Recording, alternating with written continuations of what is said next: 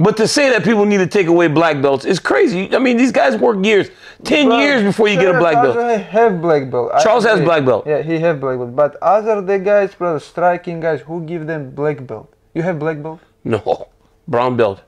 I agree with your brown belt, but you're not black belt. No. Why Poirier black belt? Who give him? He submit everybody with guillotine. He got Habib in guillotine, almost have. Who have good guillotine? Everybody black belt?